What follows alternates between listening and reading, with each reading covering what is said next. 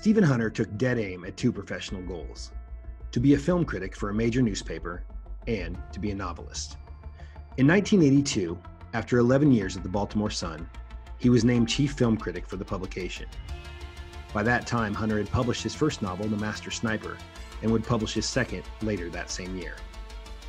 But it wasn't until 1993 that Hunter would create the character that would define his career and put him permanently on bestseller lists: Bob Lee Swagger. The novel Point of Impact introduced Swagger, a reclusive and often inscrutable sniper of preternatural skill, pulled reluctantly back into society for one more mission.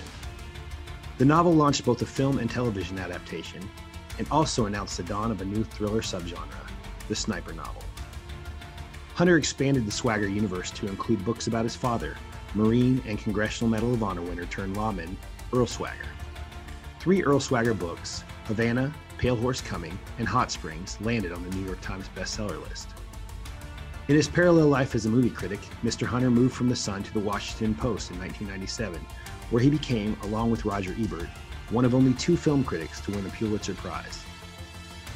Now retired from the Post, you can usually find Mr. Hunter at his typewriter, cranking out the next bestseller, or just as likely, throwing lead down the gun range with any number of the firearms in his extensive collection. In all of his pursuits, Stephen Hunter remains solidly on target.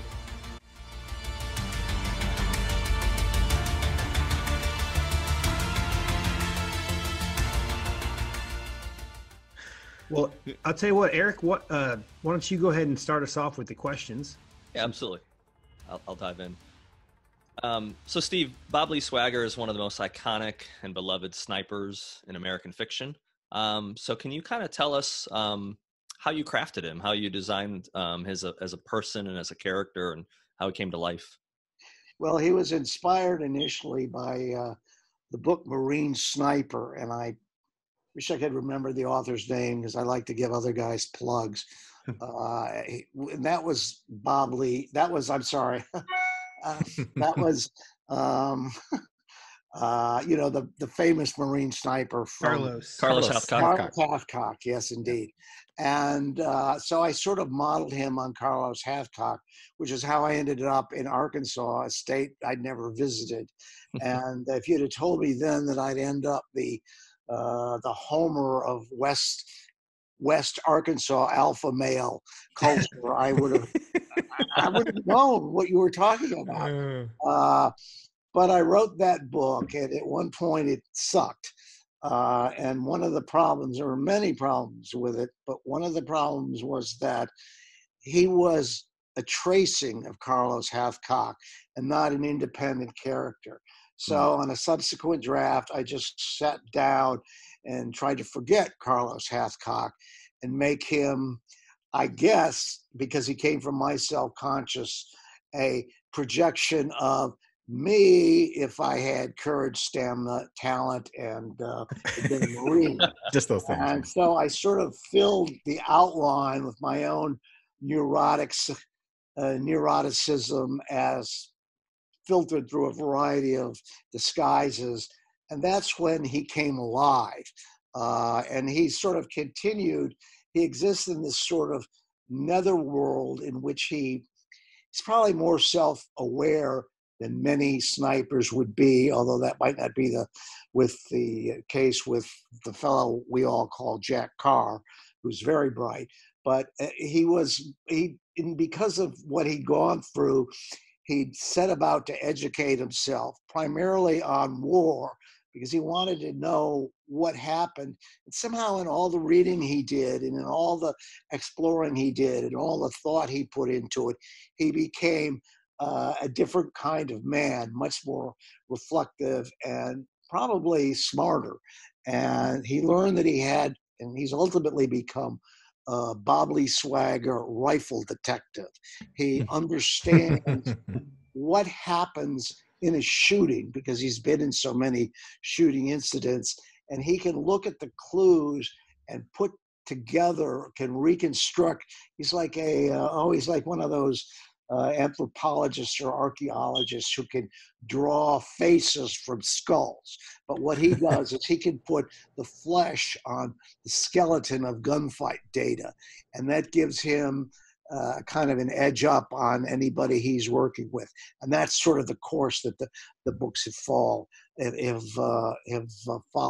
Occasionally, I get, I mean, this is very funny. I see Amazon's reviews on Amazon that don't like a particular book, and they say, "What happened to Stephen Hunter? Why did you kill him and replace him with a hack?" That's not Bob Lee Swagger I know. And people, they think they own him, and it annoys them when I use, authorial rights to invent something or do something that they don't agree with. So that's how that. Well, there's a lot of experts out there. There we Well, go. the other thing is, you've made a character who's like flesh and blood, and so these people have like an attachment to it as if they were as if he was part of the family. And how dare you mess with him, even though you created the damn character. But Stephen, you've gifted us with 11 Bobby Lee Swagger novels and 3 about his father, Earl. And the further down the road you go with these characters, are you finding it more difficult or easier to plot the stories? Well, I think I have the voice down. I've tried to make him. I've tried to chronicle his not only his physical aging but his mental aging. And as I said before, he's more reflective now. I think he's more perceptive. He's not the sort of hard, practical, focused, disinterested combat guy he was for many, during his active service career. Mm-hmm. And it was that personality that enabled him to survive Vietnam. He hasn't abandoned that personality, but he is also capable now. He's worked very hard to speak grammatically. He's a family man. I mean, the chronicle of the books is that he rejoined society. If you look at the books as a whole, what you're seeing is first he's trying to reclaim, I think, his natural right as a heroic individual, his natural place in the firmament, and that's been stolen from him. And the first book is about how he gets that back, and all subsequent books are about him getting other people's, other snipers or other warriors' identities back and getting them the recognition and the respect that they deserve and has been stolen by them. And of course, the eternal enemy in my books is they being the brass, they being the Pentagon, they being the politicians, they being the journalists, all the people who weren't there and didn't do that, but somehow feel some more moral superiority and feel that they can use the gunfighters and the shooters to their own agenda advantage. And we find out usually that they're wrong. And that's what Bob Lee Swagger, that's what he does professionally. Right. So, crafting a character like that, I think it was Brad Taylor one time that I heard what he said, you start writing a novel and it's a blank slate. You have a whole universe available to you. And as soon as you put word to paper, you start making that universe smaller and smaller. And every decision you make limits that character or does that. So did you find with decisions you made with Bob Lee, have you had any that you did early in the series that you've thought now, man, I closed myself off on the directions I could have gone or things I could have done with him? Actually, it was, I think that what he said is very true. My version of that is a novel is a piece of marble. It's a cube of marble and you're a sculptor and you have grand plans.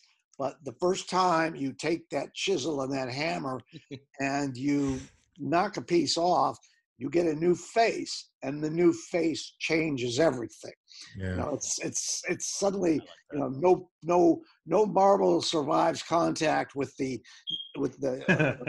chisel, and no plan survives contact with the enemy. Everything you do changes everything that follows. That being said, I have found that I'm much more comfortable in a smaller universe than in a larger universe. And the idea of having a whole universe to fill having a complete blank slate and being free to write anything from Dune to The Sun Also Rises to The Odyssey. I mean, I don't have the talent for any of those, but I do. I'm not comfortable with all those possibilities, and I'm much more comfortable deciding whether or not Bob should be using a 6.5 Krieg or sticking with the old 308 Winchester. That's the kind of decision that is fun for me to make, but I could never, I like his tight little world. I like tracking them over time. I like seeing the characters 10 years later. I like, as I say, watching them go, tracking their careers. Just that stuff has proven completely fascinating to me in ways I never could have anticipated. Yeah. Well, Stephen, since Eric had to leave early, we put out a thing to our viewers, and we one of our viewers won a contest to become our co-host. Take my place. He's coming on here in just a second. He's a young gentleman. Like trying to connect like I was. He's a young gentleman from Utah. You might recognize him. Hey, Stephen, it's Jack Carr here. Oh, be damned. There he is. Hello, Jack. Good to see you. How's it going? That's going fine. These younger guys are keeping me jumping and boosting I my know head it. a little. They keep you on your toes, that's for sure. No, that's for sure. Well, Stephen, I'm sorry I have to take off and miss this thing because this is going to turn into quite the party, but it was an honor to speak with you. Jack, thank you so much for stepping in. You surely are bigger shoes than me, but thank you for doing it. If I didn't have a family event, I was going to toast both of you with someone told me to get this recently, but I'll save it for another time. So Rendezvous Rye. Hard to beat that Rendezvous Rye from High West. I got a couple bottles right behind me there. Just a couple. Well, Jack, since you're on, we're gonna give you the next question, buddy. There you go. Oh my goodness. So I was just running around like a madman because today was all days are chaos around here. But there's something one of those things I put in a very special place, so special that I cannot find it right now. It's safe. It's 10 times a day. Believe me, I get it. So what it was right after September 11th, we got activated to go to the Middle East. We thought we were going into Afghanistan. We ended up going to do the shipboarding operations out of Kuwait for the ships leaving Iraq and to enforce the oil embargo. But what I did before we left is I ran down to a local print shop because we were in Guam at the time when September 11th happened. And I had them print out cards. And the cards said, "We deal in lead, friend. Delta platoon, scout snipers," and then our symbol for our platoon, which was a knight. And I had those printed up and gave them to our snipers to leave as calling cards. And of course, I got that from Point of Impact by the master, Steve. Yeah.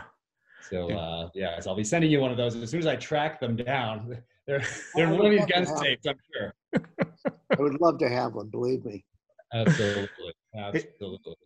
It's funny. Right before you came on, Stephen was giving an answer, and he referenced you. So it was hard for me not to laugh when he. I know we were trying to hold our breath. Your name. You came up in the interview, yeah. Well, another thing on my list is the 38 Super, and I read this so early I didn't know what a 38 Super was back when I first started reading these novels. So one of those is on my short list in the years to come. It has to be the right one though.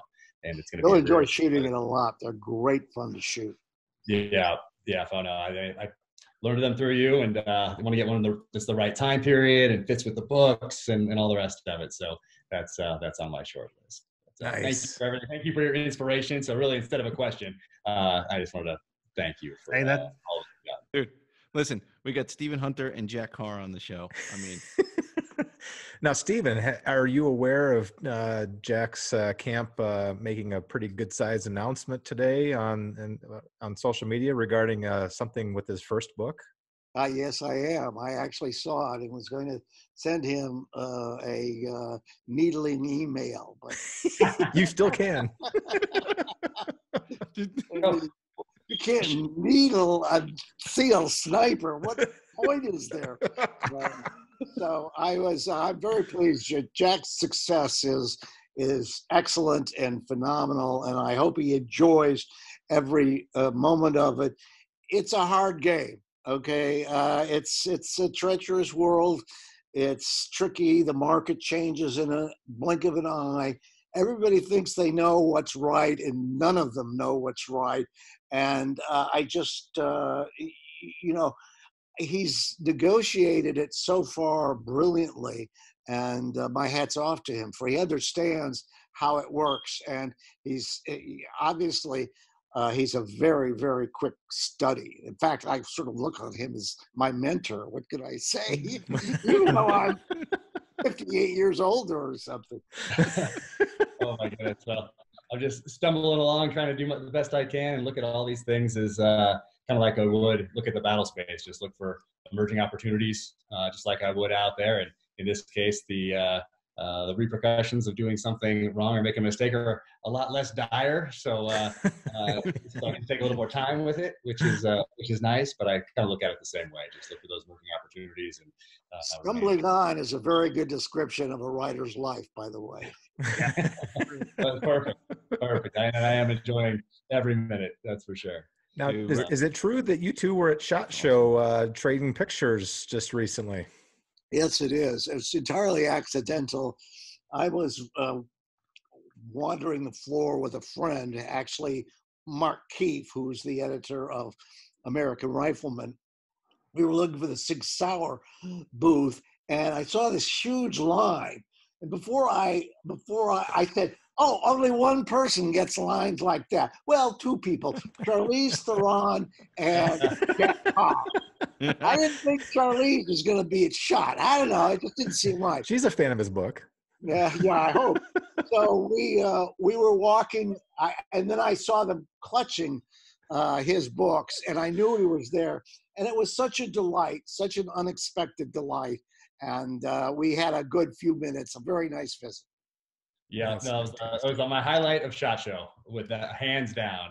I was so surprised. That was amazing. Such an honor for you to drop by. Just beyond cool. And you were there for an award, is that right? Was there's some sort of an award that night? Yes, I got the. I know you'll get it soon, Jack, but I got the media. Let's see, what is it? Professional Outdoor Media Association Firearms Communicator of the Year award. Oh, that's nice. Cool. And it's Fantastic. a very nice plaque. It goes up on the wall with my other plaque, and it's a little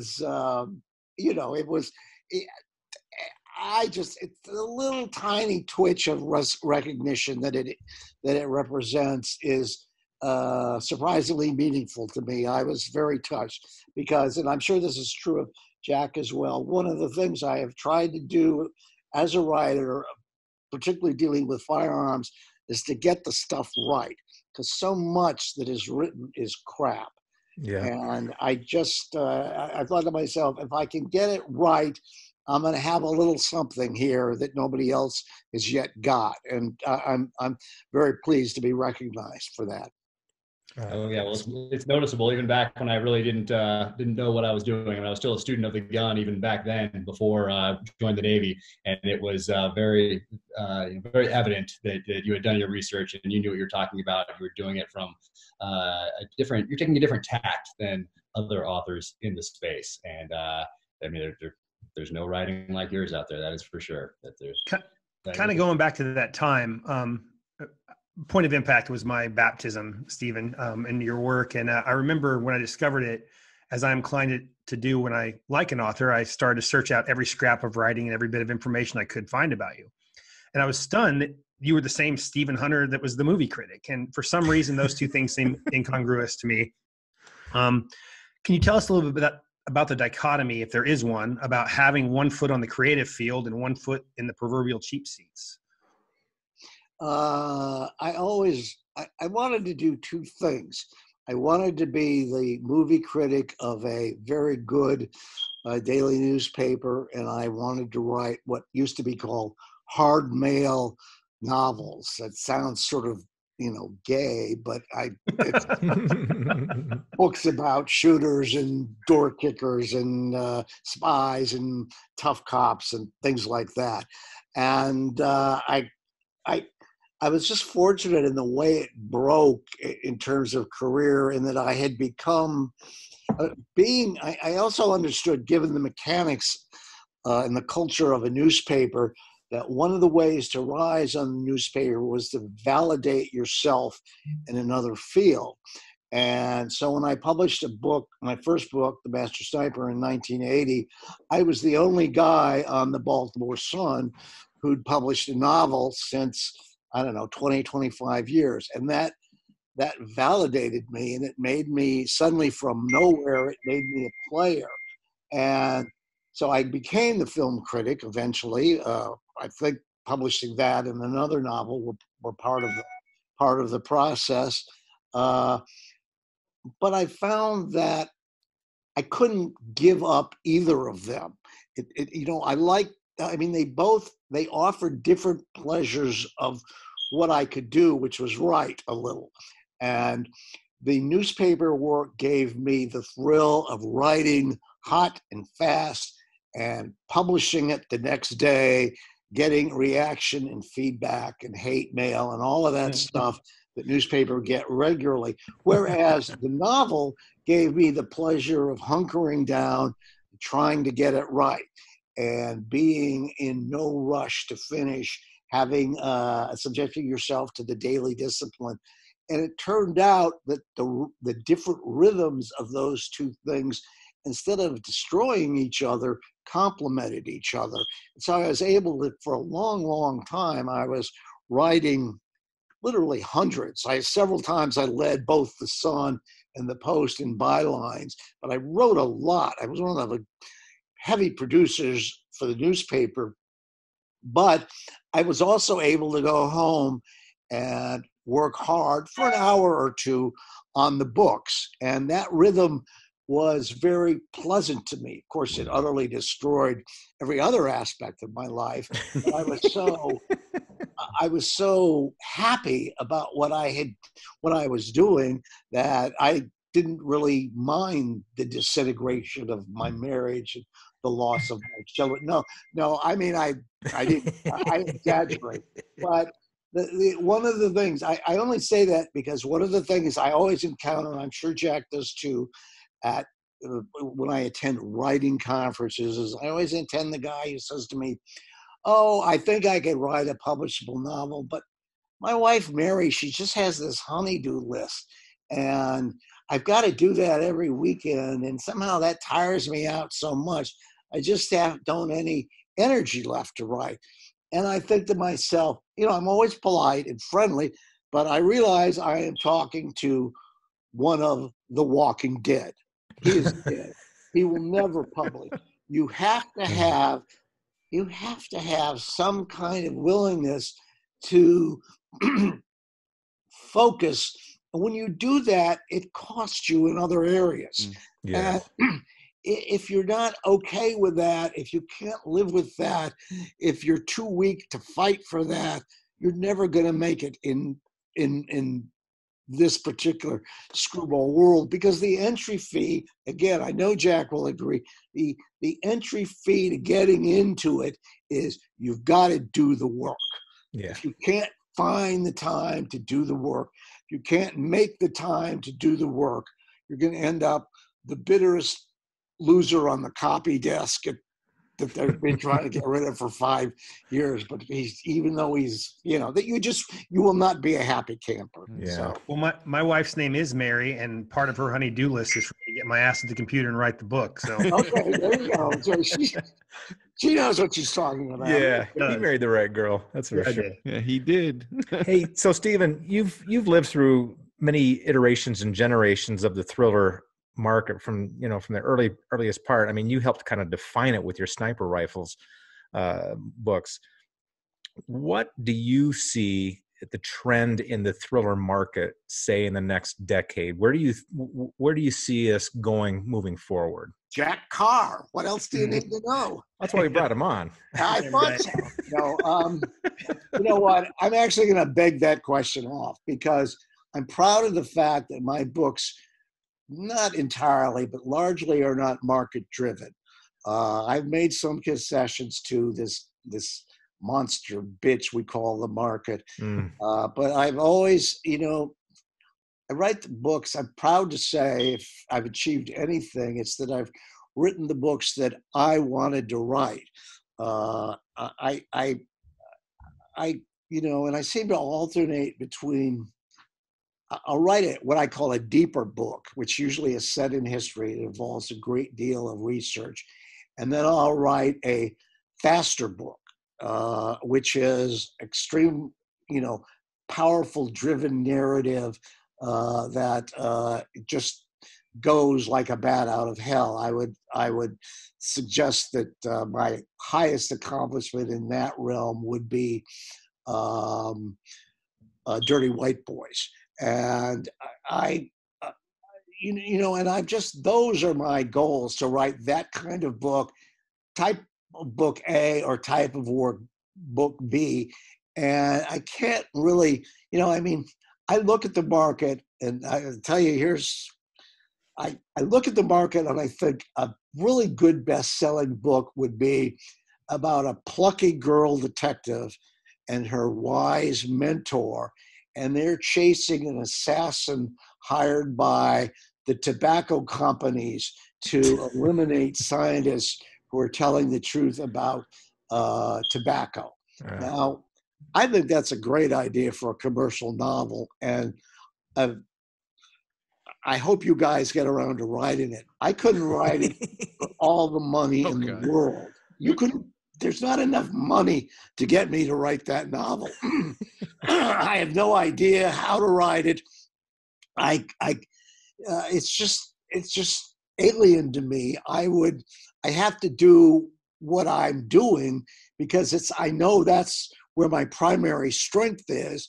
And I know that if I go astray, I'm going to get myself in deep trouble. So that's pretty much, my theory of the art is to don't worry about the market. Hope that the market comes to you. And if it doesn't, you can always publish on, I can find a place to publish. Doesn't Amazon now publish? Yeah, I can do that. That's all right. Well, I knew you were chasing the market when you went after that very popular Arkansas Samurai contingent of fans. It was clear. Yeah, that was a big winner too, by the way. I love that book, actually. It was fun. Well, see, that reflected where I was, and I had become obsessed with samurai movies. And particularly a director nobody knows in this country, Hideo Gosha. And he didn't make big samurai movies. He made small, tough, gritty, almost samurai noir. And I wanted to write a movie with a sword fight in it. I also seen Kill Bill, and I thought that the sword fight at the end between the two women was really spectacular. I love sword fights in movies, but it was, as we all know, it was kitsch. It was fake. I mean, you knew watching it that it was all pretend. And one of the things I wanted to do with that book was write a book in which two men faced each other on an island and fought to the death. And there was nothing kitsch about it. It was realistic. It was for real. You believed in both of them. And whether I failed or succeeded is up to you, but that was the goal of that book. And it was kind of, it obeyed the rules, comically enough, of not of the American thriller novel, but of the Japanese mid-60s samurai movie. So it might not have been a very good novel, but it was an excellent mid-60s samurai movie. I love that. And that answers the question, too. So, Jack? You want to so I'm my turn. Yeah, your turn. How far ahead do you think when you're writing? Are you solely focused on the task at hand, or are you dropping little hints for what you might want to explore 2 books down the line, 3 books down the line, maybe 4 books down the line? And is that intentional, or do you put a couple of things in there maybe that might pan out later on? Or does it just happen naturally? You didn't mean to put something in a book and later you end up exploring it. 4 books down the line. Are those sort of moves intentional? And I think you know what I'm getting at with the third bullet and with JFK assassination type things that might have been hinted at earlier on.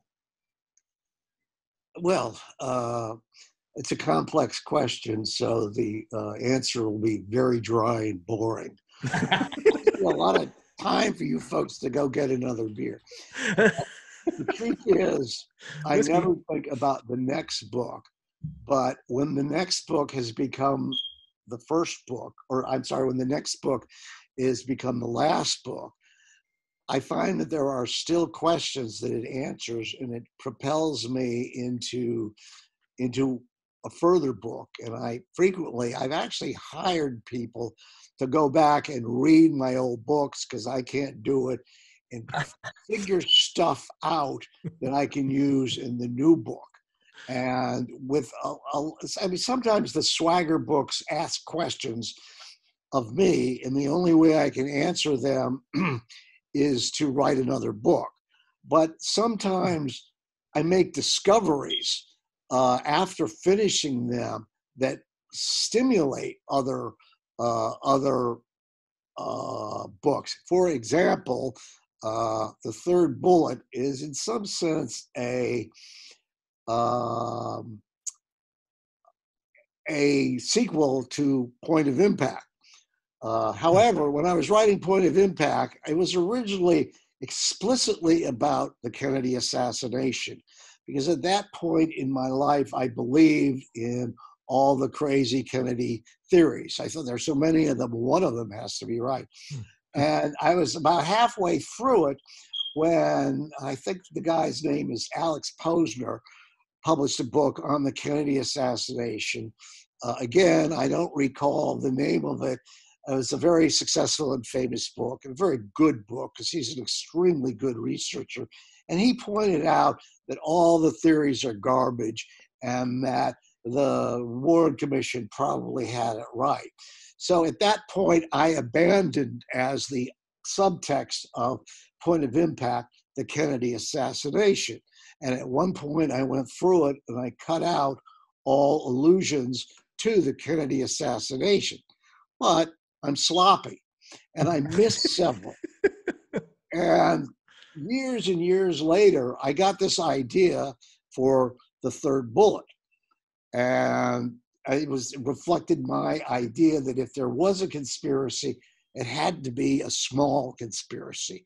It couldn't be a huge conspiracy involving, the Czech intelligence and Sears Roebuck and William Holden. It couldn't be those three conspirators getting together. It's 2 or 3 guys at the most. And I wanted to write that book. And then I realized that there were clues still in characters in the third bullet, in Point of Impact, that were very useful in structuring. And the two of them fit together brilliantly in ways I didn't anticipate. And I must say, that was probably the book of mine that was the most fun to write. And it gives me, it reinforces my belief that the subconscious is much more important and much smarter than the conscious, because subconsciously I had paved the road for the next book, for the follow-up book, but my conscious mind was going, duh, what should I write about next? It's just something, there's something in there that's recording and indexing and filing. And when it makes a discovery, it lets you know. And so I am not consciously thinking of the next book, but there always seems to be stuff in the previous book that enables the next book. So does that answer the question? That certainly does. That certainly does. I took a page from that, but much more intentionally, dropping things here and there in the novels thus far that I might be able to explore later on. Yeah, good. I thought you were doing it intentionally. Raymond Chandler said, I love my subconscious, but unfortunately, it doesn't work regular hours. So sometimes it's there, and sometimes it's thinking about Charlize Theron. I don't know. There's nothing wrong with Nothing that. wrong with that. Nothing wrong with that, brother. So Stephen, I'm gonna read a quote that I read in a previous interview you had given. It says, "Show me a pair of ballet slippers, a pencil, a microscope, a dog, or a president, and ask me to write a story, and here's what you'd get.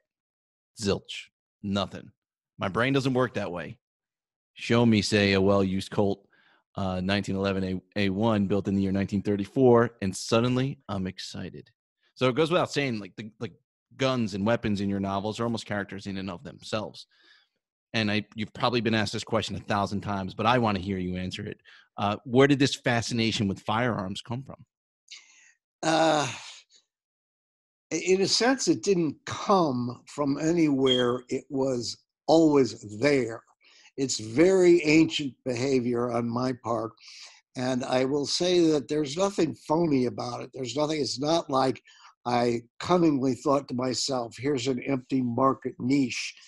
And I just, from an early age, in fact, if you went back and looked at my 4th and 5th grade arithmetic books, you'd find the margins festooned with pretty accurate drawings of Thompson submachine guns and 357 Smith & Wesson Magnums and Colt 45s. There was something in the firearm that told me immediately that I was home. And it's as I say, it's ancient behavior for me. Now, I've done some research into it, and there are many kinds of theories. The theory that I like the most is I would put myself on the autism spectrum. And the spectrum, the place I would put myself is high functioning autism. I might be off the spectrum, but just barely off the spectrum. And the reason is I found, and you will appreciate the scientific rigor of this and accept it right away. This comes from something I once saw on the internet that I was never able to find again. And it was 12 symptoms of high functioning autism. And of the 12, I had at least 6 of them very powerfully, 4 or 5 more reasonably powerfully, and 1 not at all. And the one that I had most powerfully was a fascination to the point of obsession with certain mechanical systems. And someone said that an autistic child with that symptom can look at a certain mechanical system, the way a carburetor works, the way a computer works, the way a watch works or a camera works, or the way a revolver works, and they can look at it over and over and over and over again. They never get tired of it. It's always interesting to them. And that seemed to pretty much summarize a lot of my behavior. I can think about these guns all day and all night, and it's just a quality of mind. It has nothing to do with anything else in my life. There's no explanation in my upbringing. There's nothing seemingly hereditary about it. My father hated and feared guns. I grew up in an anti-gun family. But I just, at the age of 10, I was a subscriber to Guns, to the early Guns magazine, which I think started in 1956. And this is one of the reasons why I know and revere all the old gun writers. Because I was reading them when I was 11 and 12 years old. And so to me, guns are just a part of my mind. and most spectacularly and most helpfully, reliable igniters of my imagination. And I know that as a writer, you're a fool if you don't go with your obsessions. If you ignore your obsessions and try and write what you think people want, you're an idiot. You're going to fail. Forget it. True. Forget Yeah. about it. You'll never be successful. You've got to be yourself. And I will even confess that I went through, when I was in my late teens and early 20s in the 60s, I went through a very conventional 60s, phase, and was briefly anti-gun, even though in my deepest heart, I knew I was faking it to be popular in the newsroom. And there came a moment, really, it's a bizarre moment. I went to see a movie, and I got there early, and I had time to kill, and I went into a drugstore. And in the drugstore was a magazine rack, and in the magazine rack were some gun magazines.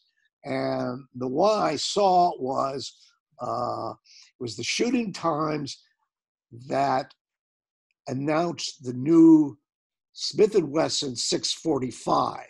And I knew enough to know that it was a tectonic plate shift when Smith & Wesson went to build 45 automatics. So I bought that, and I read every single word of that issue 4 times. And I suddenly was back. I was where I knew I had to be and where I wanted to be.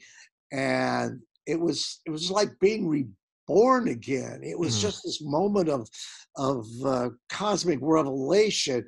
And I knew the path before me. And that's what kind of led to my first published book. And that was an explicit firearms book. That was The Master Sniper. And I remember I wanted to make sure that the 2 heroes carried M1A1 Thompson submachine guns. And when I got it back from the copy reader, she'd crossed it out, and she'd written something like Big Black Thunder Gun or something like that. What? And I went through the roof. Wrong genre. I just went nuts. See, in those days, that wasn't done. Nobody ever did that kind of stuff. Sometimes Hemingway would mention a firearm, or Robert Rourke would mention a firearm, but nobody ever talked. I guess Mike Hamlet carried a 45 because he was a 45 kind of guy. But there was none of that. There was no lore. There was no culture. There was no real clear understanding of what they did and how they worked and how they felt and how they smelled. And that's what I wanted to get into into the work that I had hoped I would do. And that sort of discovery, or that reaffirmation of the firearm personality in my psyche, was really my breakthrough as a writer. And I could not and would not have done it any other way. And it has led me to a fabulously interesting life, and I have no regrets whatsoever. I'll be one of the few men who dies without regrets. Maybe I shouldn't have said that to that girl in 1960s. But other than that, I don't think that I feel that I pursued my grail. You know what I'm saying? It was awesome. Some kind of almost religious mission, the priesthood of Jeff Cooper, and I'm still in the Raymonds, and I still I go to the services, which is the firing range, every day that I can. In fact, when I'm done with this endless interview, I will go shooting. Well, you mentioned Raymond Chandler just a minute ago, and I know you once said that you were fascinated by the hack genius, and you mentioned Chandler as somebody who is both an icon and a pulp fiction writer, and I think you referenced some other people, maybe Sam Peckinpah. I wonder if you could explain that hack genius idea a little bit, and do you think you've consciously or unconsciously tread that same ground with your career? I think I have consciously tread that same ground. I do respect. Another phrase I use for essentially the same phenomena is outlaw artist. And, I was aware from the very beginning that my awareness of and my love for and my enthusiasm for guns would in some way exile me from the polite society of writers who, at that time, believe me, they're brilliant writers. I mean them no respect, but I just couldn't write too much about losing my virginity when I was 14 to my mother's sister. It didn't happen. Would be a cool book, but that's what they wrote about, and I couldn't do that. And I always was drawn to people who stood outside the fence and did things as if society didn't exist. And Peckinpah would be one of those, and Mickey Spillane would be one of those. The Chandler, to some degree, the noir, the hard-boiled American writers of the 30s and 40s would be others, and they weren't currying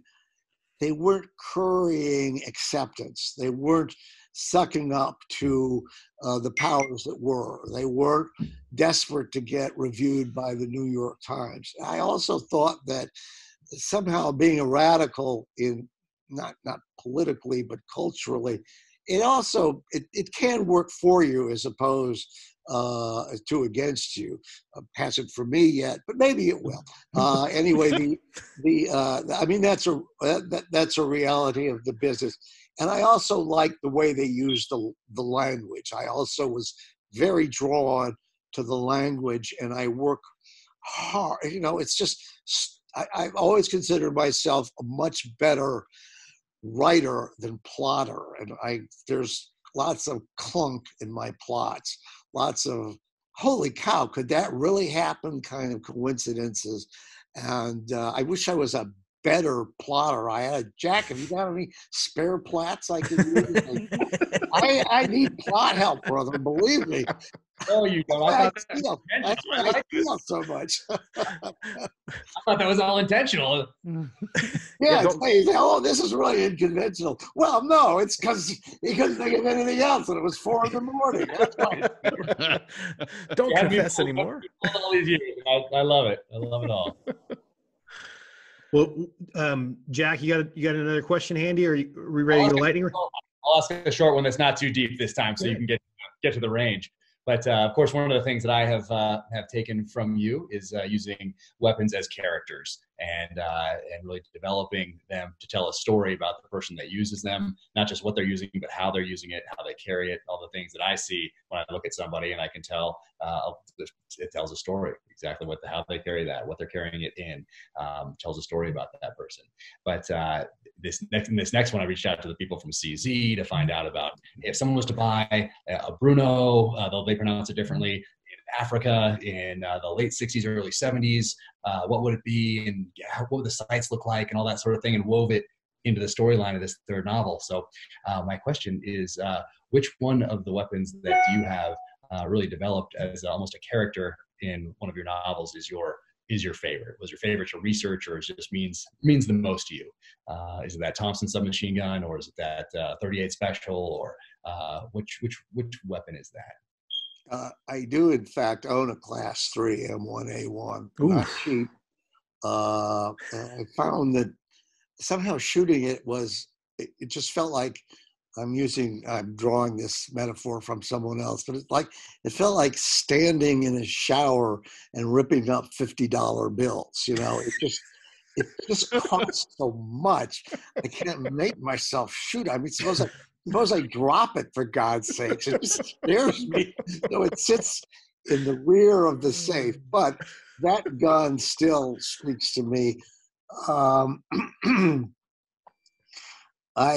I'm also drawn to, I think the most beautiful gun ever made was the Winchester Pre-64 Model 70. And that is it's just such a piece of fluidity of art, if you will. It's symmetries, it's constellation of lines. It's that's a gun I will look at over and over again. And every time I look at it, it refreshes me. And I have a few of them. They're just powerfully, they're just, as you say, as I have said, and as I hope I've demonstrated, that's what to me is so interesting about the firearm is they do develop personalities. They have performance niches. It's so much fun to try and get the most out of one, to research it, to find out where it's from, who manufactured it, who designed it. And these are all stories. These are all great stories. And they're, to me, very, very, very interesting. And I do so enjoy that, not only as a writer, but also as a shooter and a collector. Right now, I do change a lot. Right now, my obsession is 38 special wad cutter semi-automatics. This would be the Model 52. Colt also made some national match 38 wad cutters, and I own a couple of those. And but the magazines are very finicky. But if you get a magazine that works, it's a super accurate gun. And in a week, this I'm very pleased about. I'm picking up a Sig Hammerley 5-shot 38 wad cutter. It was supposedly designed in response to the Model 52. It was Europe's attempt to crack that bullseye market in the 50s or in the early 60s. And I haven't shot it yet. I bought it from, I found it on the net. And you know how that works. Sometimes you get a break in the auctions, no one else has noticed it, and you get a surprisingly good price. And that's what happened here.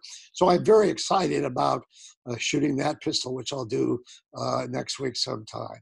And I'll come back and we can discuss that for 5 to 7 hours. How would that We're up for it.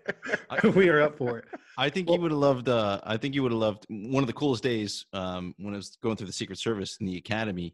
Is they bring you to the armorer's collection, and you get to walk through and touch all the weapons that the Secret Service has collected over the years.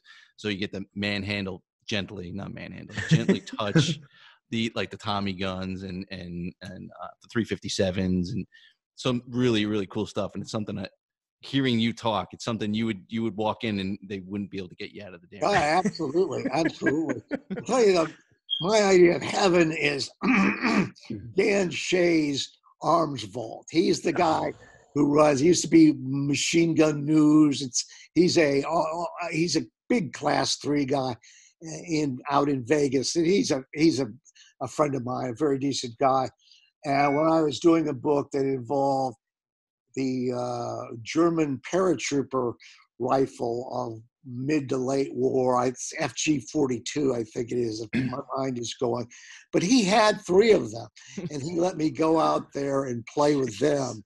And, someplace on earth you can touch one of those things. I think they recently sold one in one of the big gun auction houses for $75,000. Wow.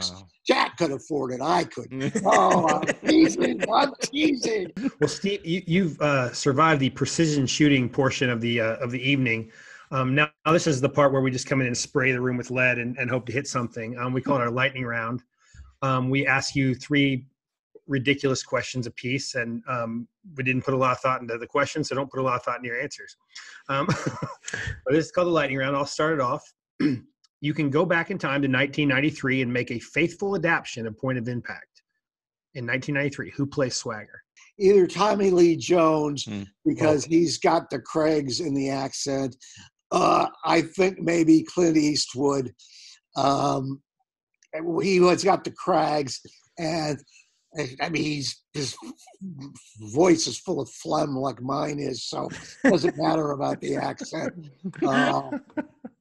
And I don't know. Well, if we go off on talking about the movie that was made from Point of Impact, we'll be here another 9 hours. Yeah, no, we don't need to. No, That, no, no. I always wondered if at that time you could have made it, who you would have chosen.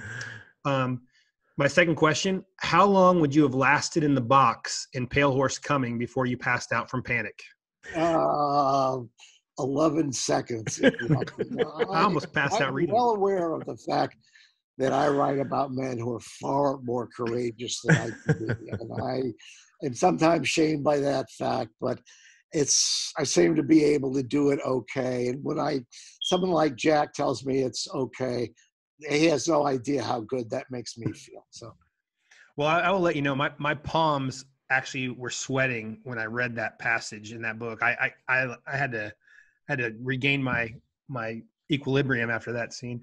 well, I have to say, as I say, you write to your strengths, and one of the things I believe I do quite well is ordeals, and I can put you in the torture victim's shoes if I so choose, and that's been very helpful to me. And I do recall, I think I wrote, it's a fairly long passage, but I wrote it in one fever pitch, and I don't think I ever changed it from the first time.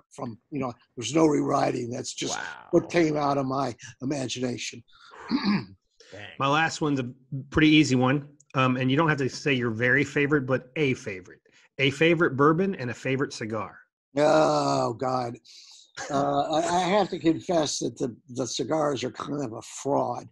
I'm not a big cigar. I don't smoke a cigar a week, and I don't study cigarology. I have some friends, very good friend who owns a gun store in Pennsylvania. I hang out with him a good deal. He's a cigar guy. He always brings me cigars, and whenever whatever he offers me, I smoke, and I don't. It's not adhesive information. In other words, it doesn't stick in my mind. Of bourbons, Makers is reliable. I sometimes will. There's a bourbon called Russell. It's a boutique bourbon that's supposedly the best in the world, and I had it a few times. I like expensive bourbon and cheap vodka. That's the way I get through life. Vodka, I don't care. If it's another T-shirt from Mr. Hunter. It could be vodka or it could be gasoline. I don't care. I'll drink it. It buzzes me. That's all I ask. All right. Well, let me ask you my three here. So the zombie apocalypse is upon us. What weapon from your safe? You can only choose one. Which weapon from your safe do you grab? I would absolutely grab or would I? Forget I said absolutely. I would probably pick one of my M4s with optics. I've got 2 or 3. I've got abundant ammo for the apocalypse. I've also got a very nice Arsenal AK-74 and abundant ammo for the apocalypse. I hope to go down with one in each hand and a real high body count. But we'll see. Maybe I'll surrender and Awesome. I'll probably surrender, but that's my hope. All right. So I would take a modern, and I won't use the word assault rifle.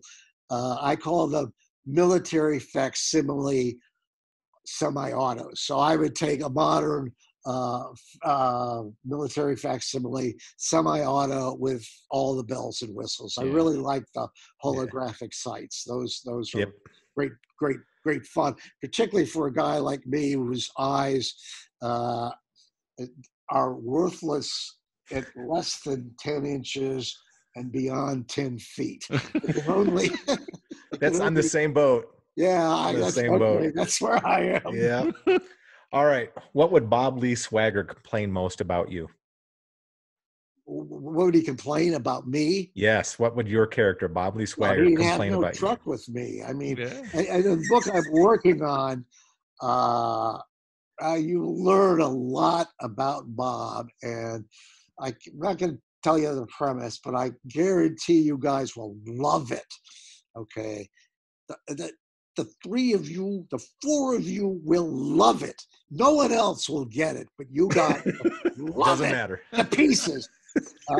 We learn a lot more about Bob, and one of the things he says is he comes under a lot of criticism for certain things, and one of them is that he hangs out pretty much with other snipers. This is what I don't get about I'm sorry, I used the wrong name, about Jack. To be honest, he can mingle with us, and he does so cheerfully but I have Bob say, you know what, I prefer the company of other killers because I don't have to explain anything to them. And he would look at me and, he would say, well, okay, he's a nice guy. He knows a lot about guns. It's kind of funny. His wife is beautiful. He's got bad hips like I do, but he hasn't been there, and maybe he can fake it when he's sitting at the keyboard, and maybe, I like to think that's of use, but that's still not the real thing. So that would be his complaint about me. All right. Look, okay, here's a joke. This is one of the things I like to say. It turns out I was the movie critic of one of America's best newspaper for 11 years. You would think I could write a pretty good novel about being a movie critic. I couldn't write a novel about being a movie critic for love or money. I could write a pretty good novel about being a sniper. So my hope is that somewhere there's a sniper who can write a really good book about being the movie critic of the Washington Post. That's Jack's next book. I hope so. I'm begging him. Jack, do it. With this pen. With this. Oh, beautiful. Oh. All right, my last question is this. You get locked inside the SHOT Show convention room and no one else is around, and the lights are about ready to go off, and you think you can sneak out with one weapon that you saw there at the show. Which one do you grab knowing that you're going to successfully make your escape? Well, you know what it would be? I'll tell you a gun I'm very interested in. I don't know if they'll adapt it or not, but it's SIG is in the running with 3 other firms for the new Army squad automatic weapon. Yep. And actually, it's not the SIG. I did get to handle that. I think it's the General Dynamics one. I assume it was there. I didn't lay eyes on it. But they probably had a booth and were showing it off because they're all lobbying to get this huge contract. Yeah, that's a big one. And it's a bullpup, and it's got a kind of a bulbous suppressor on it. And all 3 of these guns fire very interesting 277-ish calibers, 6.8 millimeter calibers. They look very, very interesting to me. And of the 3 of them, just visually and as for coolness factor, I thought the General Dynamics bullpup looked the most interesting. And if I could steal one of those and 20,000 rounds, and you could drop me at some, deserted junkyard with no human beings, and I could shoot up cars and glass all I wanted. That's my idea of heaven. I think those rounds are like about $3 a piece, aren't they? I'm sure they're incredibly expensive. They're charging the government. But wait till Mossberg comes out with the version. Then they'll be shorter and cheaper. The government will just print more money. Yeah. So, all right. So I'm going to ask 3 questions real quick. Speaking of cars, Stephen, when was the last time you got a parking ticket? Geez. I've spent a fortune on parking tickets. Really, it was only a couple of weeks ago. Oh, man. I live in a neighborhood without garages and with limited parking. And it depends on if the meter maids are feeling,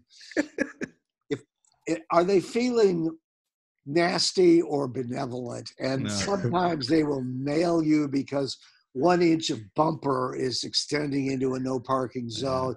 And other times they'll let you park in the middle of the street for a week and say nothing. But I got one a week ago, or maybe 2 weeks ago, because I parked at something in a place, again, where I'd seen millions of people park, and I'd parked and not gotten tickets, and I got a ticket. So there you go. All right. And so if you were sleepwalking out of your house, where would you end up unconsciously? I mean, as travel, I mean, are we restricting this to You're walking out the front door. I can walk barefoot wherever you want. in the city? Yeah. I have very tender feet, so I would end up on the front steps. All right. Jack can walk to Zimbabwe. Windermere, Indiana. I'm stuck at the front steps. I'm walking to the fridge. That's a good spot to be. You turn right around, you're back home. You have to go walk too far. And so my last question, put on your movie critique hat on and give me 3 words to describe the movie The Irishman. Okay. Not seen it. Oh.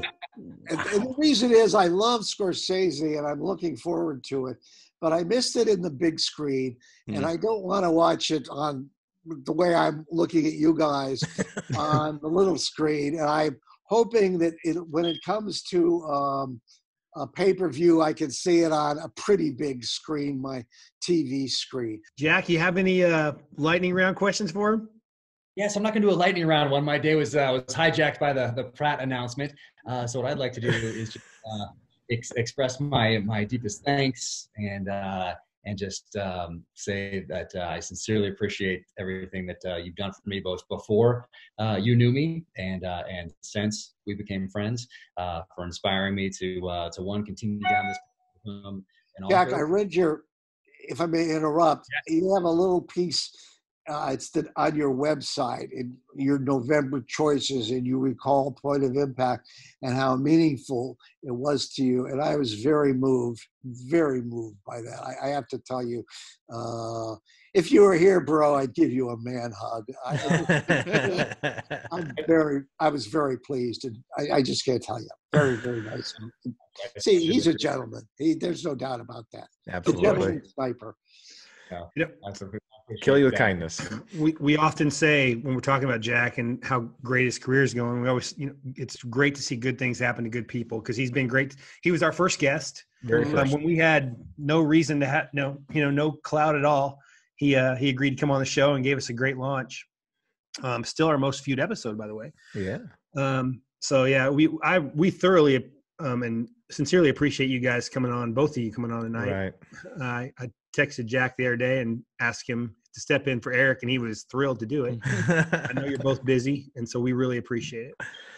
And I just say at Thriller Fest, your line there was sleep late, drink early. Drink early. Shoot in between is still my favorite. Loved it. Quote of all time.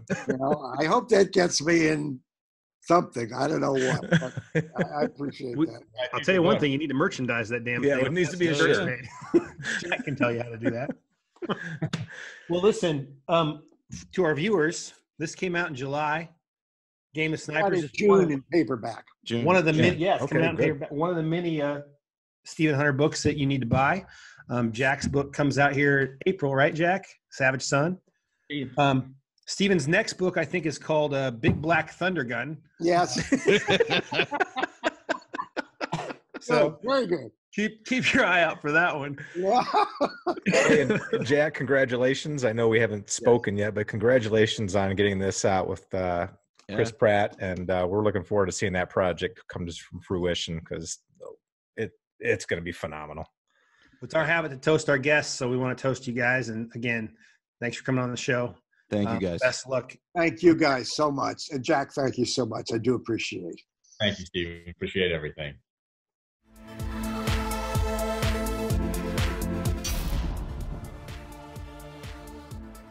Want to thank the great Stephen Hunter for coming on the show tonight and being so generous with his time. And I would also like to thank Jack Carr for being our special guest host. See you next time on the Crew Reviews. And remember, as Mr. Hunter says, sleep late, drink early, and shoot in between. Words to live by. Whatever. Can I use profanity? Because Absolutely. It's happened a time or two before. It's encouraged. It's a requirement sometimes. and if you said, "Okay, Steve, do it all over again," I would just close the computer and We'll open. see it at Thriller-Fest. So it's a pre-64 Model 94. My dad's old 3030 that I took out on a hunt here in December. Yep. And it's, I got my dad's bottle of vodka. That's all I can. As long as it's the cheap stuff, that's all we care about. Hey guys, I want to A, go to the bathroom, and then B, go to the shooting range. All right, sir. In that order, Thank you, please. guys, it was great fun.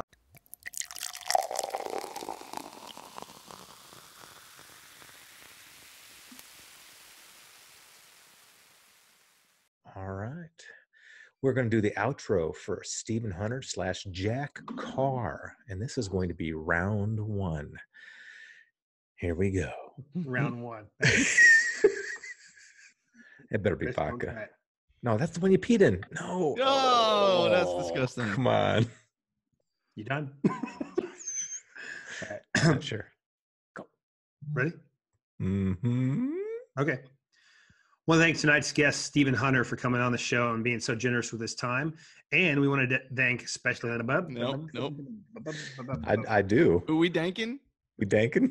Dankin. Seriously. All right. Must have been the jazz hands. It was. Out of the corner of my eye, I'm looking here, but I can see this up there. Ooh, hot. Ooh, hot mic. Hot mic. Hot mic. We want to thank the great Stephen Hunter for coming on the show. Whoa, you're still hot. Your mic was like blazing I hot got there. All right, now you're good Speakers again. out. Okay. Take whatever. We'd also like to thank our special guest host, Jack Carr, today celebrating his. Why am I doing that? It's about Stephen Hunter. Because it's gold. Okay. Hey, Damn it. 5-take Jake. Nice job. There it is, boys. There it is. Well done.